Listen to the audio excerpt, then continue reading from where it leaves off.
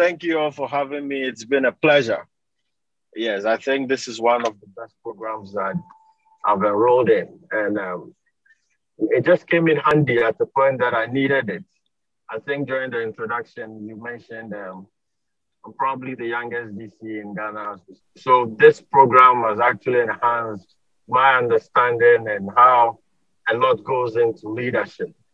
And it just came in handy. And I'd like to be part of any program that PALI is going to execute.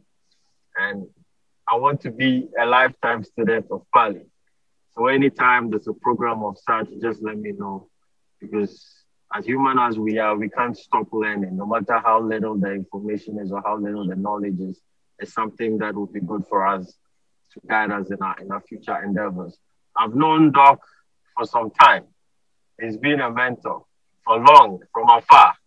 So I'm just glad that I had this opportunity to understudy what you've put together and the solid team that you've put together. I enjoyed everybody, especially the one on the cross-culture leadership and all that. I think that was something that went down very well with me.